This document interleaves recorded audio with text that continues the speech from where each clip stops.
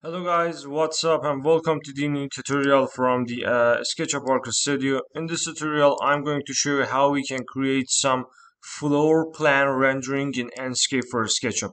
So let's get to work. This is the simple 3D floor plan model in here, which related to one of the projects. So I want to render the floor plan of it in this view, but I don't know how. So first of all, you need to adjust your camera shot in SketchUp environment. For this reason, I'm going to click on these options here, and I can turn on the, for example, views in this place. So I have isometric view, top view, and front or other views in here. I prefer to use top view in here. I'm gonna a little bit zoom it out with a scroll on my mouse. So I'm going to click on the camera shot and change it from the perspective to the parallel projection. In this case, you can see your plan very simple and easy from the top view. So it's really famous in Photoshop renderings and some type of softwares like that, but now you can use it in Enscape very simple and easy. After that, you need to click on the paint bucket in here and click on the scenes in this place. So if I click on the plus option in here, my scene will be created for me in here. Scene number 1 generated for us. Now I'm going to click on the start Enscape in here. It takes a little bit time, and after that Enscape will load for you. So I think now it's over. I can maximize the Enscape in here, and this is my floor plan. So in Enscape environment, we have the perspective view, but in SketchUp, we have the projection. So for this reason, I'm going to click on the this place called navigation mode, projection mode, and change it to the orthographic. So now we have floor plan view in Enscape. I'm going to click on the save frame in here, for example, with this resolution 101, and I can change it from the visual setting, output, change it to the full HD, and now I turn on the save frame. If I hold shift and right click and change the time of the day, very simple and easy, I can change it totally something like that. And if I hold Ctrl plus U and I can change the sun direction, very simple and easy, something like this. It completely depends on you. But we can see the textures and some other colors which related to the objects. So I can click on the visual setting, change it to the polystyrol. And when I change it to the polystyrol, now I have some type of gray shaded design in here.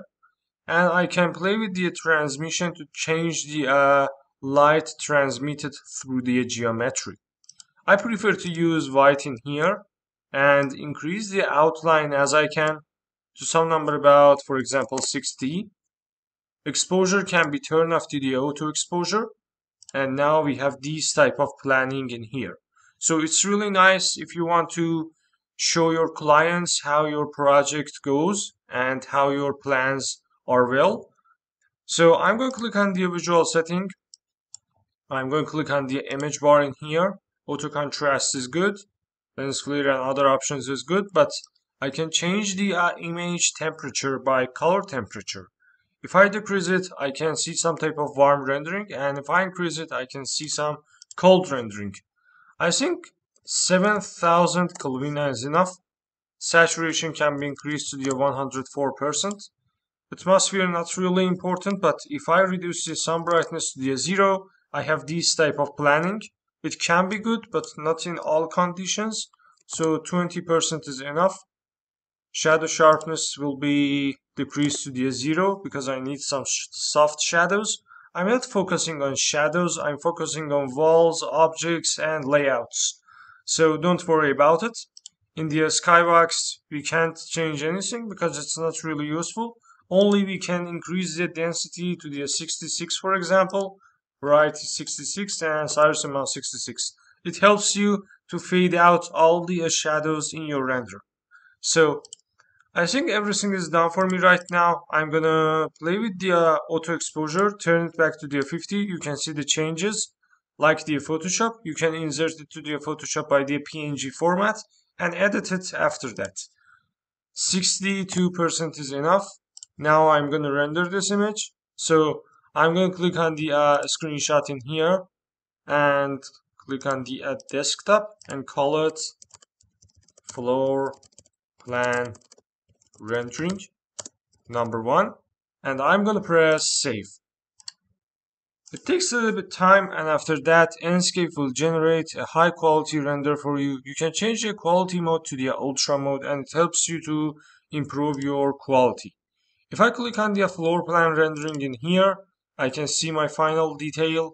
Very simple and easy in this place. So it's very simple and easy. You can see the details very well. You can increase the quality of it in the Adobe Photoshop or Illustrator or any other softwares. It completely depends on you.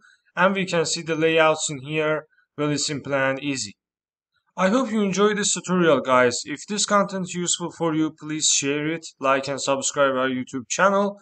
And you can follow our Instagram page for seeing more renders from real projects, which done by the SketchUp Arc Studio.